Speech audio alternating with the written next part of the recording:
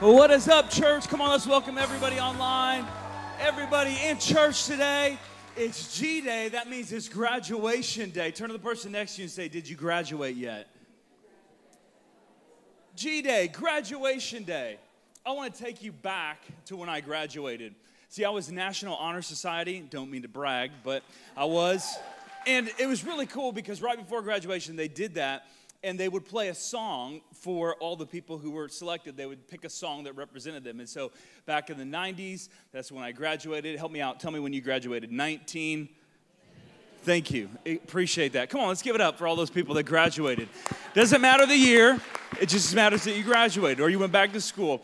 But I graduated, National Honor Society, and they played the Bulls theme because I was a massive Bulls fan. And I thought that was pretty cool back in the day. But graduating 1997.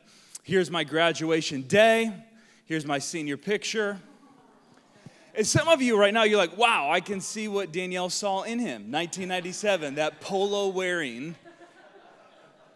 I mean, that photo, man, it's classic. I worked at Express back in the day. I had about 20 of the exact same shirts, just different colors. Anybody else do that? You like the exact same? Sometimes I wear a lot of black, you know, color. I just like the color black. I have about 20 of the same black shirts. I know. I need help. Please pray for me. But graduation day, I was thinking about graduation day. I was thinking about all the things that I've learned in my life. I was thinking about the timeless truths found in Scripture that really, man, when we apply these things to our lives, man, it works. It's amazing how God's word works when you work it in your life. I mean, how many of you can identify with that? You've applied, you've obeyed God's word, and God is faithful. And I know there's some that are like, okay, God, I believe in you, I love you, but man, really applying all of these things to my life, there's some things that I'm not quite sure of. And man, I get it. I wasn't raised in the church, and so coming to church, I began downloading all of this data, all of this information about the divine, about God. And God, what do I do? How do I apply this to my life? And I made a decision back in the day that I was going to the best of my ability, try to follow God. I'm going to trip up. I'm going to make mistakes. I'm going to fail. But to the best of my ability, I'm going to take God's roadmap, his guidebook for my life, and see what happens. And so today on graduation day, G-Day, because today, how crazy it is, I have a senior that's graduating in my home. I'm gonna assume that clap is for me and mom because, whoo, parenting is difficult. Don't be fooled. Even if you have a Christian next to you, if you're a Christ follower, you're a Christian next to you, man, parenting is difficult. Come on, parents, show me some love. Man, if you got a junior hire, a leper in society, we've got one of those living with us. Man, we've got one, and he wants us to help him, but he doesn't want us to help him, and we can boss him around, but we can't boss him around. And then he works for us, and so actually we can't boss him around. It's like he comes to work, go home and clean your room. You have to. You know, he won't listen to mom and dad, but he'll listen to his boss. So whatever it takes to work. But parenting, man, I'm telling you, parenting is difficult. And this year's been a tough year. I think maybe just internalizing that I have someone graduating, and we all have seasons where you're just internalizing things. You're just, wow, life happens very quickly. It happens so fast before you know it. And so I was thinking, though, on graduation day, what are some things that I've downloaded into my life that I could just say, man, this stuff works. Man, if you do this stuff, students, high schooler, mom, dad, adult, grandparent, whoever you are, even if you're not a follower of Christ, I'm telling you, this stuff works. And so today I'm really just preaching my life. It's not really a sermon. It's more of a testimony to God's faithfulness and his goodness. And so I thought we'd talk about God's grad, G-R-A-D, God's grad. What's the grad guidelines? The first guideline I would give you is give and watch what happens. I'm just telling you, man, where I come from, where I've been, the blessings, the invisible blessings that have come my way, I'm just telling you, give and watch what happens. I mean, I can tell you personally, like financially, like there's been random times in my life from high school to college where people have just come and said, here, I just wanted to bless you. And I thought, man, God's so good. God's so faithful. Yet God has reminded me over and over again that I made a choice. I made a choice to honor God. I made a choice when I was 16 and I got that first job. And I heard something in church called a tithe. And they told me that if I tithed to God, that God would bless the rest. And so I just decided to take that deal from God. Some of us, we take God's deals. Some of us reject God's deals. But God's deals are the only ones that matter. They're the only ones that lead to the destination we really want to go. So I took that. And so for over 20 years, I've been trusting God. Doesn't mean anything bad has never happened. You know, like if you don't put oil in your car, I learned that when you're in high school, you'll burn the engine. Anybody else? I know you don't want to confess that in church. Thank you in the front row. I appreciate that. Show them some love. Yeah. I learned that. Doesn't mean stuff won't happen. But give and watch what God will do. Proverbs 22:9 talks about generosity. It says that a generous person, generous people will be, read it all together, will be what, church? Blessed. Man, there's the tangible blessing of God. There's the intangible blessings of God. But generous people will be blessed. Paul uses a farmer illustration. And we kind of live in the Midwest, so we know a little bit about farming. What did Paul say about farming? He said, hey, remember this. 2 Corinthians 9:6-8. He said, remember this. Whoever sows sparingly will also reap sparingly. And whoever sows generously will also reap generously. Each of you should give what you have decided in your heart to give, not reluctantly or under compulsion, for God loves a cheerful giver. I'm just telling you, give and watch what happens. Some of you right now are like, oh, we're convicted. We've already taken the offering. There's not a second one. But give. And God is able to bless you abundantly so that in all things, at all times when you're in college, you got no money, and your romantic date is Taco Bell and Pizza Hut combined. At all times, God will give. He'll make sure you have all that you need. And I've learned that there's kind of two types of people. There's people that are blessed, and then there's people that are broke. Like you're blessed, you've trusted God, or you're broke, you don't have enough. I'm just telling you. Not guilting you, gracing you. I'm just telling you, this stuff works. Man, I can't explain it. Man, if you looked at my bank account, you go, whoa, he loves his church. Whoa, he loves coffee. Not as much as church, but maybe close on the scale. You'd say, wow, he loves his kids. Wow, he likes shoes. A lot of shoes. But you could look at your bank account and my bank account and see what we love. I mean, it just is what it is. And so I would challenge you, what did Jesus say? Acts chapter 20, verse 35. Paul said this, he quoted, he said, you should remember the words of the Lord Jesus. He said, it's more blessed, it's better to give than receive. And parents, we know this at Christmas time. I love gifts. But when we have those toddlers opening those first Christmas gifts, and you watch the joy, and sometimes they're more excited at the wrapping and the box than the actual gift, but you see that happen, and you go, whoa, it is more blessed to give than receive. I mean, don't get me wrong. I love to receive. Anyone else? You love to receive? The rest of you are like, yeah, you do. You like gifts. Someone brings you a gift, you're like, don't want it. Mm-mm. No, we all like gifts, but I'm just telling you, give and watch what happens.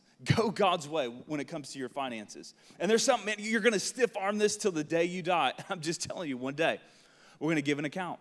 Romans 14:12 says that one day each of us will give an account. We'll stand before God, and God's going to see what we did. And he's going to see your sacrifice. He's going to see that you gave and you watch what happens. Sometimes we'll see it on this side of eternity. Sometimes we won't see it till the other side of eternity. Hey, if you've never experienced this blessing that I'm talking about, I'm just saying, just give and watch what happens. A principle that Danielle and I learned a couple years ago, though, was trust God with the first. Like, give him the first. Because when you give him the first, you know that he's going to provide all the rest. Now, if you're bad at managing money, I mean, you'll still be broke. I mean, you really will if you spend all your money. But I'm just telling you to know that there's the blessing of God over your finances, over your family. Man, that's a great feeling. I've watched this for 20 years. Graduation day. Man, I'm telling you, give and watch what happens. Back in high school, I told you, polo wearing, express living. That was the life. I worked at the department store Express. It was structure back in the day. And I remember one time, they told me I had to go back and do the inventory. And you had to go see how many shirts that we have left and all of this stuff. And I went back and did the inventory checklist. Well, graduates, let me encourage you to do something. Let me encourage you to take, not an inventory, although we should do that of our lives, but a friendentory. Well, evaluate your friendships. And so give and watch what happens, but run to the right they. Because you choose your friends, you've chosen your future. How many people have made bad decisions and they've said, well, I was with this friend. Choose wisely. You can actually show what a person is about by the friends that they choose. And right now we have friends. Sometimes they're friends for a season. God puts them there for a reason. Sometimes there's lifelong friends. If you can get 2 or 3 lifelong friends, I'm talking about loyal, faithful friends, man, God has blessed you in massive ways. If you've got more than that, man, you're sitting on a gold mine. But run to the right they. What are the right they? What they am I talking about? I'm talking about the right they. T-H-E-Y. Tough, honest, encouraging, yes to God. Tough, honest, encouraging, yes to God. The right they always have he in the middle. He, Jesus, they always have him. The people that I want to be like, man, they have he in the middle of their life, leading their life. Do you have those tough people in your life that are just committed, man, committed to God, committed to the things of God? We need those people in our lives. I almost put always have a coach. See, I think we need tough people, coaches in our lives, in our marriage. We need marriages that we look up to. We need people who can hold us accountable spiritually. See, honesty, we need people who will be honest with us. Faithful are the wounds of a friend. They can say, hey, I love you, but some of the decisions that you're making in your life, I see them taking you down a road you probably don't want to go. All of us need someone to tell us no. Turn to your neighbor and just say no. Say, I'll be that person for you. If you're married right now, that's easy. If you're sitting next to your spouse, you're like, I can do that. No, we all need someone in our lives that we can say, we should have someone to say no for. Say, hey, no, don't do that. We should accept that, embrace that, not as a bad thing, but as a boundary in our lives. We should have people who are honest. The godly, it says in Proverbs, are directed by honesty. Scripture, it points us, it shows us. Honesty shows us where we really are in our spiritual condition. Man, are you honest with God? Are you honest with God where you are this weekend? Again, not only do we need some graduating tips, do we need some grad tips, some guidelines as we live our life, we need to realize that we will graduate from this life into the next, and we will give an account of our lives. And so we need those right they that are going to help us, encourage us. Hebrews 3:13 says, encourage one another daily. Encourage. Man, who can you be encouraged by? Who can you encourage? The right they, man, they're tough. They're honest with you. They give you that feedback. Feedback is the breakfast of champions. They encourage you daily, weekly, monthly, yearly. But ultimately, again, yielded to God. Yes to God. Do you have those people in your life? The right they. See, a church is not just a place where you come and you attend a crowd. Jesus had the crowds. Jesus had the crowds. This place would be booming like Easter and Christmas everywhere Jesus went. But ultimately, that circle that Jesus had, he had Peter, James, and John. He had the 12. Even God had a circle of people. God the Father, God the Son, God the Holy Spirit. You need people in your life who are those right they. Hey, do you have a circle of people in your life that are constantly pointing you to Christ? In the church world, we call those small groups. Here we call them circles. If you've never jumped into a circle or a serving team, man, I would encourage you to ask yourself, hey, have I really embraced the church, the place that God has for me? Some of the best friendships I've developed are serving alongside of people. Do you have those right they in your life? I don't know about you, but I trip up. I make mistakes in life. Thinking about graduation day and graduating, I remember one of the biggest things, I just wanted to make sure I didn't fall on my face. Anybody else? Sometimes when I come out here to preach, I'm like, just don't fall. If you don't fall, you're good. But I think about not falling. I think about falling. I think about me as a person. I'm directionally challenged. I get lost all of the time. And in our spiritual lives, we're going to get lost. I mean, there's going to be a season of your life. There's going to be a wilderness in your life where you just kind of get lost. It doesn't mean you don't want to follow God. It doesn't mean you don't love God. There's going to be seasons where you fall in your marriage, where you fall in your friendships, where you fall with God, and just you feel like you're in a desert. And on graduation day, I want to remind you, you can always come home.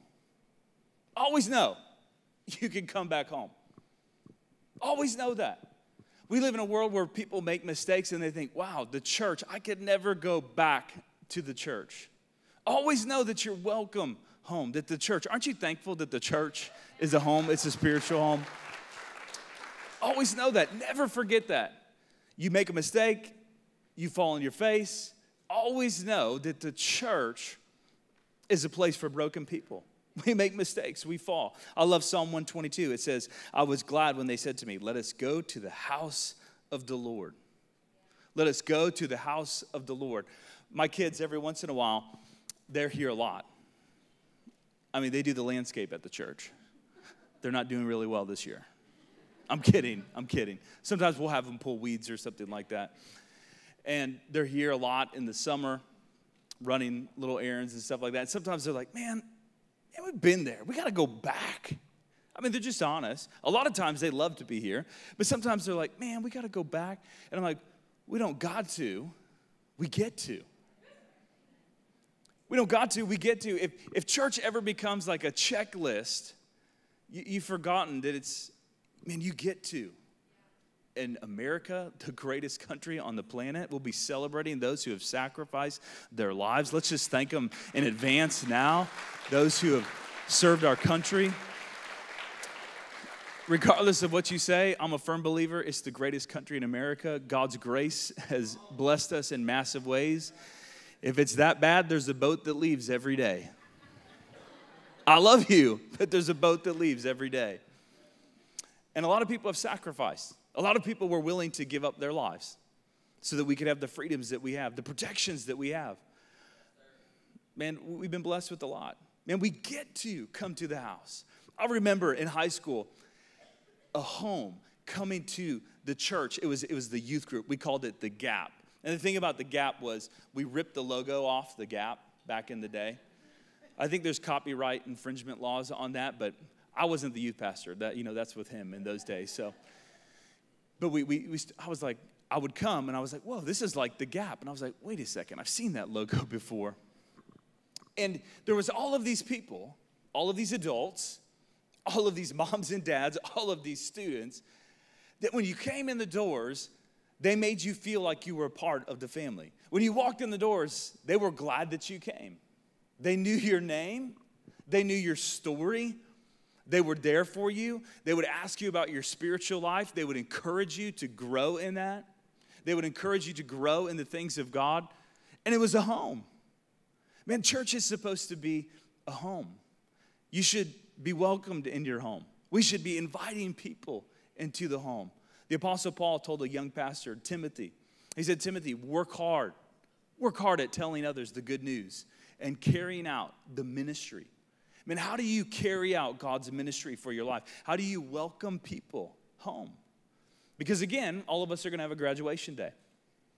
And we want to make sure one day, spiritually, a lot of people are welcomed home. I want to spend the rest of my life helping people know Jesus. I think you want to do the same thing. We want to help people find a home and a place in heaven one day. One of my favorites.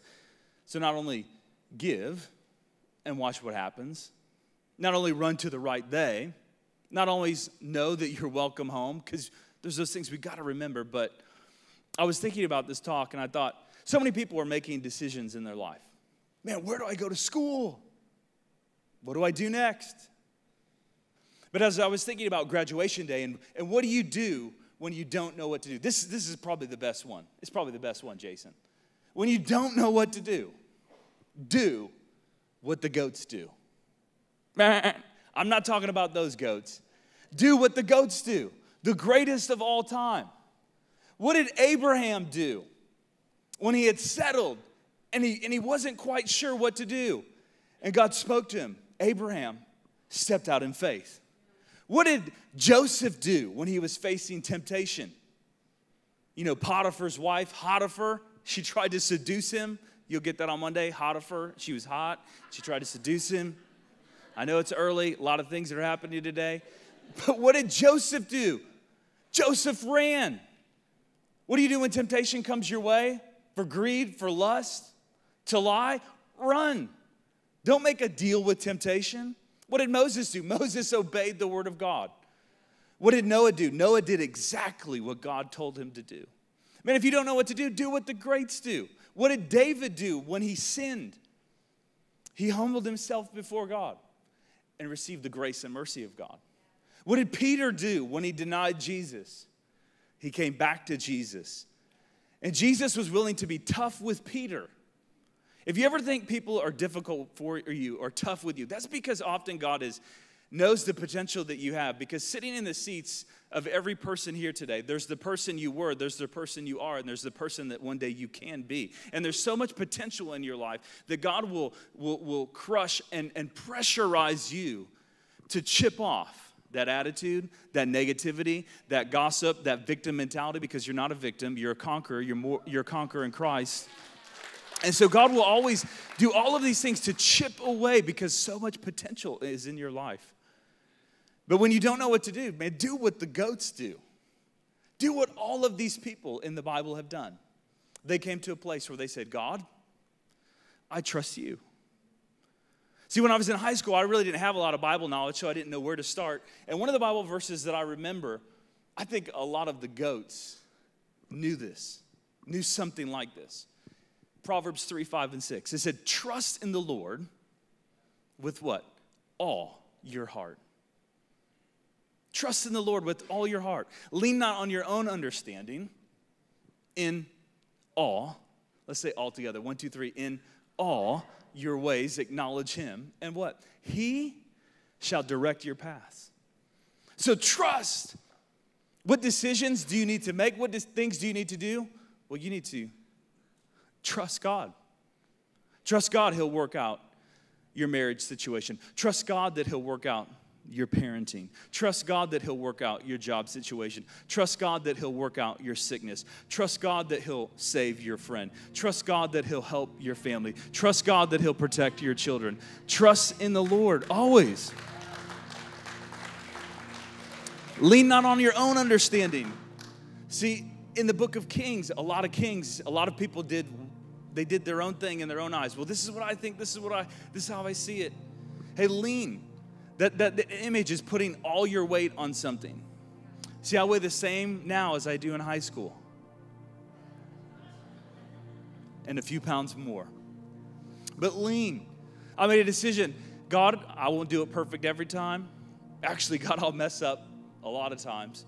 But I'm going to lean my life on you. Trust, lean, acknowledge God in all your ways. I'm telling you, God's word works when we work it in our lives. Watch what happens. Give and watch what happens. Start doing that in your life, student. Mom, dad, watch what God will do. Run to the right day. Those people that God will place in your life. And we're going to need to do friend inventories from time to time. We're going to need to ask, are these people tough people, really committed to God? Are these people honest? Are they encouraging me in the things of God? Are they ultimately saying yes to God? Are they willing to give me some feedback even when I don't want to hear it? Man, find the right day because you choose your friends. You have chosen your future.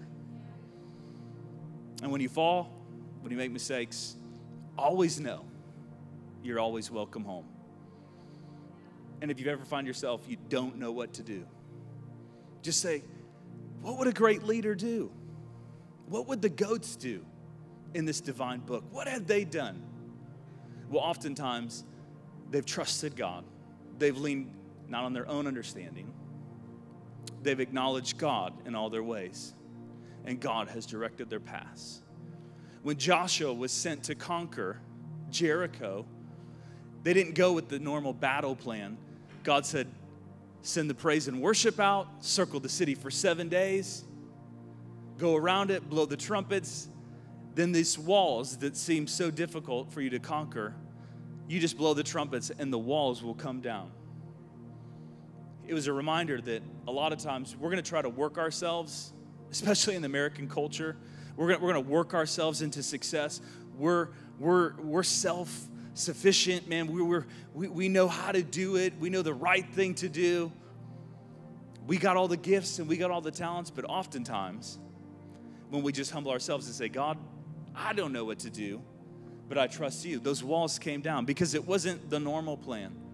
In this journey, maybe point 5, I would add, is say, hey, don't expect to do the normal things if you're going to serve God, because God's going to send you on a faith journey, and it's the greatest journey ever.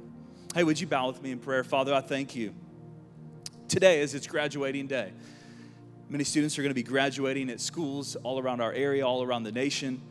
And Lord, today, as we look at your guidelines for graduating today, God, things that just work when we trust you, when we put our hope in you. God, when we see that when we give, we can just watch what you'll do in our lives, the blessing that comes our way. God, something today, I need to just trust you and know that you'll do way more your way in their lives and in my life when I trust you with my stuff. I can't take it with me.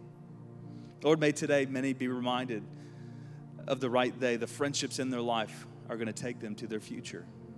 That they would know that no matter how far they fall, what mistakes they make, that the church, the house of God, God, you always want us to know that we're welcome in your house. And God, when we get to that season of our life where we don't know what to do, we're unsure, God, may we do what the goats have done. The greatest of all times, the Abrahams, the Isaacs, the Jacobs, the Noahs, the Peter, the Apostle Paul, the Titus, the Isaiah, the Jeremiah. God, they trusted you and they put their hope in you. Hey, I want to ask you a question with every head bowed, every eye closed today. If you just be honest, if you're here and you've never put your trust in Christ for your sins to be forgiven, one day we're going to have a graduation day. All of us will give an account of our life to God. Hey, have you been made right with God? Do you know that your sins have been forgiven? That's why Jesus went to the cross. God loved us so much that he came down, walked down the staircase of heaven so that one day he can take you to heaven with him. He'll prepare a place for you. He has an unbelievable plan for your story. But maybe you've been in church and you know about God, but you've never really made this decision, or you have these doubts and you're like, God, how do I really trust you? You just trust that Jesus, his death, his burial, his resurrection paid for your sins. And if you receive that free gift, that's what it is. It's a free gift. God will call you his son, his daughter, and you can be made right with God. I want to give you that opportunity to do that right here, right now. Father, you see those that are sitting here today. God, you know the depths of our hearts. You know that some in here, some online, really, if they were honest about their spiritual condition, they are really far from you. Some have been in church, they've tried to do the right thing, but Christianity is not about doing a bunch of good stuff. It's about receiving the grace of God, that our forgiveness comes through the work of Christ on the cross. And so, Lord, I know that some need to make a decision today to give their life to you right here in this moment. If you need to do that, you make this your prayer. Just say, Heavenly Father, I thank you that Jesus died for me on the cross. Today, I receive him as my personal Savior, to know that my sin has been paid for and I've been forgiven. I receive the free gift. God, one day when I graduate from this life, I want to step into eternity with you. I want to live in a home in heaven with people that I love who made a decision to follow you. And Lord, the rest of my life, you have given me a gift.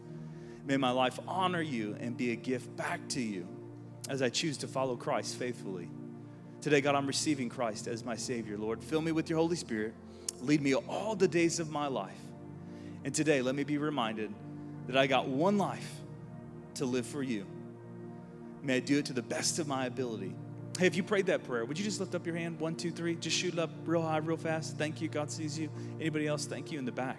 God, you see those that are making a decision for you today. Though some are returning home. Father, I pray that you do unbelievable things in their life today, Lord, on graduation day, Lord. We love you. We thank you for those that made a decision to join your team. It's in Jesus' name we pray. Everybody said, amen.